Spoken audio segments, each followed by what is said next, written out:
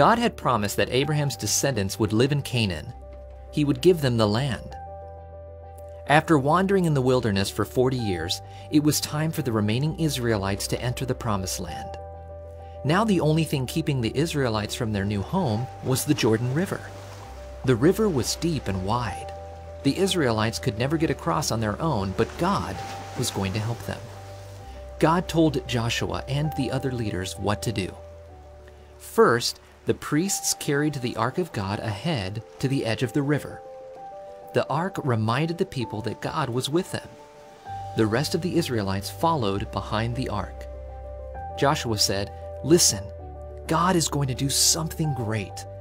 When these men carry the Ark of God into the river, God will stop the water in the river.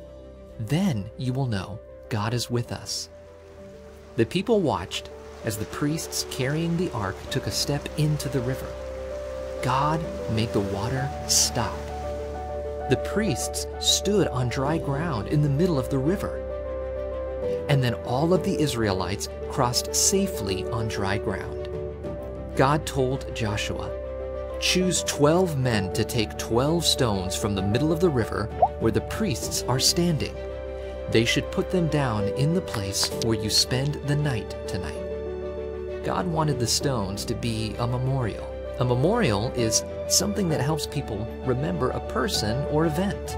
That people would see the stones and remember that God helped them cross the river.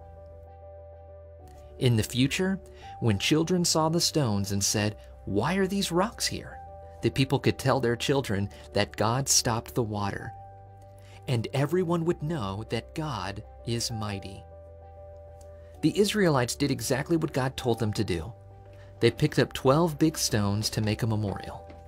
Finally, the priests with the ark crossed the river, and the water began to flow again. The river was deep and wide, like it had been before. At last, God's people were in the Promised Land. God went ahead of Joshua and the Israelites into the Promised Land. He showed his power to them so that they would trust in him. When Jesus came to earth, he showed his power so people would trust in him and be saved from sin.